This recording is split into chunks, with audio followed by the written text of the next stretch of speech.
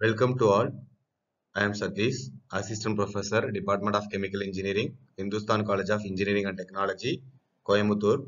My topic is spectroscopy. Spectroscopy is nothing but it is the study of interaction of electromagnetic radiation with matter consisting of atoms and molecules. Spectroscopy are classified into two types. First one UV spectroscopy, second one IR spectroscopy. UV spectroscopy instrumentations. The instrument used to record the spectra of molecules is called a spectrometer. The basic components are source of radiation, monochromator, sample cell, detector, recorder. This is a black diagram of UV spectroscopy. First one source, second one monochromator, third one sector mirror, fourth one sample cell, fifth one reference cell, sixth one detector, seventh one recorder.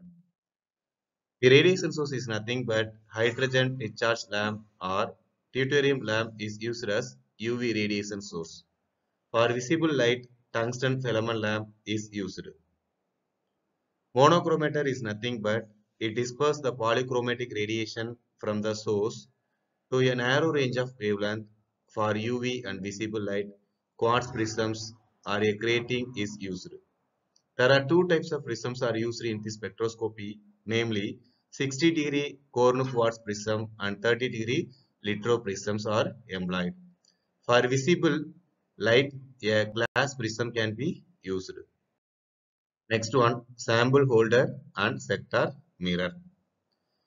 Sample holder is nothing but sample containers should be transparent to UV and visible radiation.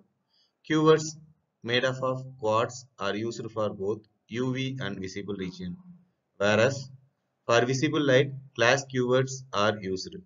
Standard bath length of these cuvettes is usually 1 centimeter. Next one is sector mirror.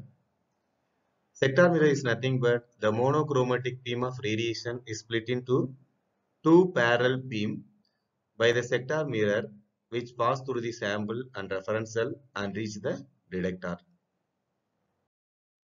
Next one, solvents used for UV region and detectors. Solvents. Solvents is nothing but electronic absorption spectra are usually recorded for solution. Solvent used should absorb in the same region as the solute. Solvents used in the UV and visible region are water, methyl alcohol, ethyl alcohol, chloroform, hexane. 95% ethyl alcohol is the most widely used solvent in the UV region since it is a polar solvent, cheaper, transparent up to 210 nm. Next one is detector. Detector mainly used photovoltaic cells or photoemissive cells are the sensitive photomultimeter tubes are used to convert incident photon into the electric current. Last one, recorder.